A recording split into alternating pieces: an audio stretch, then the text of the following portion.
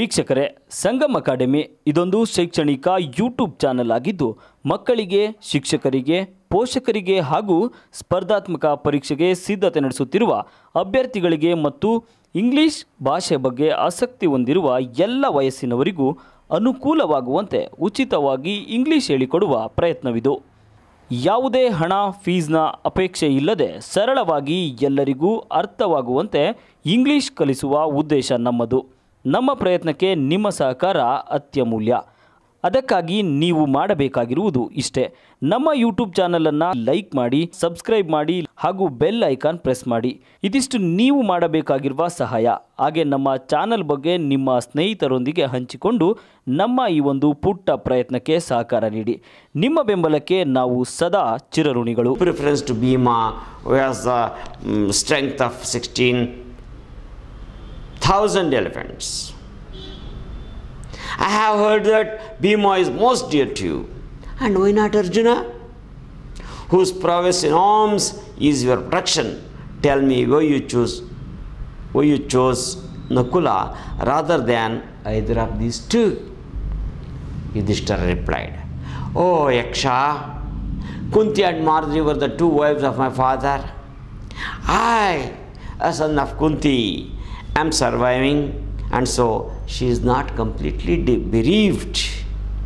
So, to be fair, I ask that Madri's son Nakula be revived."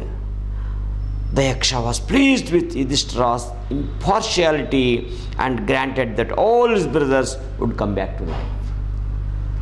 It was Yama, the lord of death, who had taken the form of the deer and the Yaksha, so that he might see his son Yudhishthira and test him.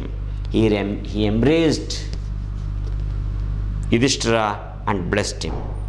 Yama said, "Only a few days remain to complete the stipulated period of your exile in forest. The 13th year will also pass by. None of your enemies will be able to discover you. You will successfully fulfill your undertaking." Saying thus, he disappeared. Still, exile ಅನ್ನೋದೊಂದು ಪದ ಬಂದಿಲ್ಲ. ನಾನು ಈಗಾಗಲೇ ಹೇಳಿದಾಗೆ we should know the verbs: pose, posed, post. ಪ್ರಶ್ನೆ ಹಾಕುವುದು: revive, revived, revived. ಜೀವ ಪಡೆಯುವುದು, ಬದುಕಿ ಉಳಿಯುವುದು. ಥಿಂಕ್, ಥಾಟ್, ಥಾಟ್, ಯೋಚಿಸುವುದು. Arise, ಅರೋಸ್, ಅರೈಸನ್, ಎದ್ದೇಳೋದು. Choose, chose, chosen, CHOOSE, choose present tense, chose, chosen. Brew, ಬ್ರೀವ್ಡ್, ಬ್ರೀವ್ಡ್. Brew ಅಂದರೆ ಅಗಲುವುದು, ತೀರಿ ಹೋಗುವುದು, ಅಗಲುವುದು ಅಂತ.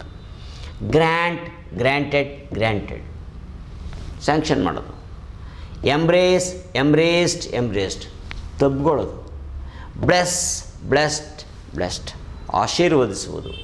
ರಿಮೈನ್, ರಿಮೈನ್ಡ್, ರಿಮೈನ್ಡ್, ಉಳಿದಿರುವುದು, 5 ದಿವಸ ಉಳಿದಿದೆ. Complete, completed, completed. ಕಂಪ್ಲೀಟ್ ಅಂದರೆ ಮುಗಿಸೋದು ಅಂತೀವಲ್ಲ ಅದು. Fulfil, fulfilled, fulfilled. Fulfil ಈಡೇರಿಸುವುದು. Fulfilled, ಈಡೇರಿಸಿದ, ಈ ಥರ ಅರ್ಥ. ಇಷ್ಟು ಒಬ್ಸಿಬಿಟ್ಟಿರಬೇಕು. ಕಾಂಪ್ಲೆಕ್ಷನ್ ಅಂದರೆ ಯಾವ ಕಲರ್ ಅಂತ. ಯಾವ ಕಾಂಪ್ಲೆಕ್ಷನು? White complexion, dark complexion. Ebony tree ಅಂದರೆ ನಮ್ಮ ರೋಸ್ ವುಡ್ ಇದೆಯಲ್ಲ ಆ ಥರ ಕರಿ ಮರ, ವೆರಿ ಸ್ಟ್ರಾಂಗ್. ಫೇರ್, ಫೇರ್ ಅಂದರೆ ಇಲ್ಲಿ 2-3 ಅರ್ಥ ಇದೆ. ಒಂದು ಗುಡ್ ಅಂತ, ಒಳ್ಳೆಯದು ಅಂತ. ಇನ್ನೊಂದು ಬ್ಯೂಟಿಫುಲ್ ಅಂತೀವಲ್ಲ, ಸುಂದರವಾಗಿರೋದು.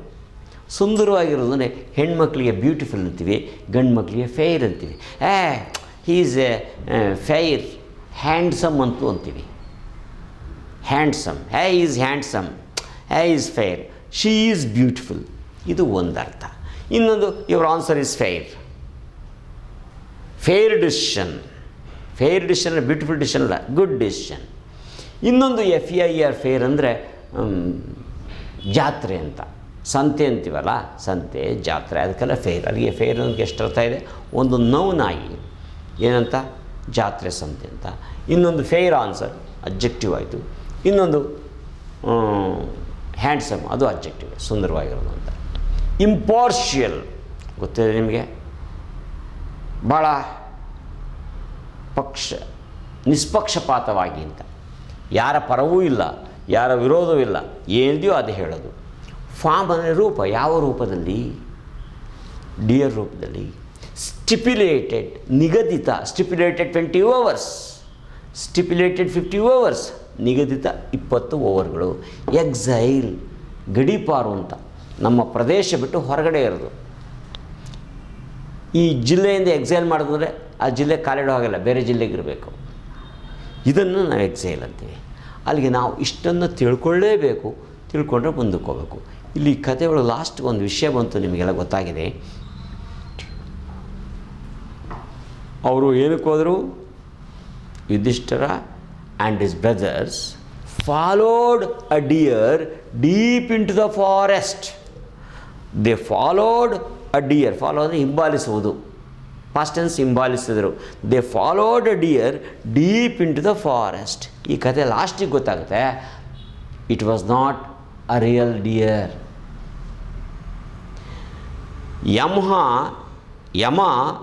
ಯಮ was in the form of a dear.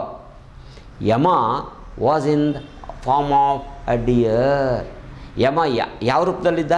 Dear ರೂಪದಲ್ಲಿ ಇದ್ದ. ಅದು ಇಷ್ಟನ್ನು ನೀವು ಅರ್ಥ ಮಾಡಿಕೊಂಡ್ರೆ ಮುಂದೆ ಉಳಿದನ್ನು ಎಕ್ಸ್ಪ್ಲೈನ್ ಮಾಡ್ಬೋದು. ದಯವಿಟ್ಟು ಇಷ್ಟು ಬೇಸಿಕ್ ಪ್ರಿಪರೇಷನ್, ಇಷ್ಟು ಸಿದ್ಧತೆ ಇಲ್ಲದೆ ನೀವು ಪಾಠನ ಓಪನ್ ಮಾಡಿದರೆ ಪ್ರಯೋಜನ ಆಗೋಲ್ಲ. ಇದರ ಜೊತೆಗೆ ಲಾಸ್ಟ್ ಇನ್ನು ಸ್ವಲ್ಪ ಡಿಫಿಕಲ್ಟ್ ವರ್ಡ್ಸ್ ಕೊಟ್ಟಿದ್ದಾರೆ, ಬರ್ಕೋಬೇಕು. ಬರ್ಕೊಳ್ಳೋದಲ್ಲ, use them in your own sentences. ಇದೊಂದು ಕೇಳಿದ್ನಲ್ಲ, ಕಾಂಪ್ಲೆಕ್ಷನ್. ಇವನಿದನಲ್ಲ, is dark complexion. ಎಬೋನಿಟ್ರಿ ಬಿಡಿ, ಫೇರ್ ಅನ್ನೋದಕ್ಕೆ 3 ಆಗಬೇಕು. ಫಾರ್ ಎಕ್ಸಾಂಪಲ್ ಯಾವುದೋ ಒಂದು ರಾಂಪುರ ಇದೆ, ರಾಂಪುರದ ಸಂತೆ ಭಾನುವಾರ ನಡೀತದೆ. ರಾಂಪುರ ಸಂತೆ will be held. Rampur fair. Rampur fair will be held on Sunday. ಇನ್ನೊಂದು ಫೇರ್ ಅಂದರೆ ಜಾತ್ರೆ, ಸಿದ್ಧಗಂಗಾ ಜಾತ್ರೆ.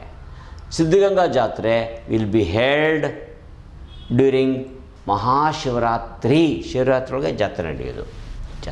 ಇನ್ನೊಂದು ಫೇರ್ ಅಂದರೆ ಚೆನ್ನಾಗಿದೆ, you gave A fair answer. You fair answer. ಎಂಥ ಉತ್ತರ ಕೊಟ್ಟೆ? Fair answer. ಆ ಹುಡುಗ ಹೇಗಿದ್ದಾನೆ? Is fair, handsome, ಸುಂದರವಾಗಿದ್ದಾನೆ. Impartial. Dharmaraya is impartial. ಅದಕ್ಕೆ ಅವನ ಧರ್ಮರಾಯ ಅಂತ ಕರೆಯೋದು, ಯುಧಿಷ್ಠಿರ ಅಂತ ಕರೆಯೋದು. ಫಾರ್ಮ್ ಅಂದರೆ ರೂಪ. Oxygen is in the gaseous form. Went is the past form of go. Stipulated. India scored 185 runs in the stipulated 20 overs. Exile. Pandavas were in exile for 13 years. 12 years exile and 1 year of incognito. Incognito. ಅವರು incognito ಅಂತ ಹೇಳಿದ್ರೆ ಅಜ್ಞಾತವಾಸ. ಇಷ್ಟನ್ನು ನೋಡಿಕೊಂಡ್ರೆ ನಾನು next ಎಪಿಸೋಡ್ನಲ್ಲಿ ಅದನ್ನು explain ಮಾಡ್ತೀನಿ. Okay, thank you.